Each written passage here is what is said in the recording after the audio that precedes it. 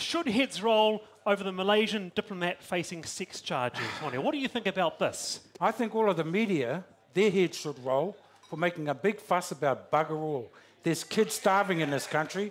There's, there's a whole lot of issues we need to be dealing with right here, right now, and that's another one like, what's his name, Trevor Mallard needs more.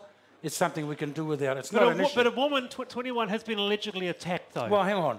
Let's just keep it there. It's allegedly. So until such time as this sorts itself out, let's get on with running the country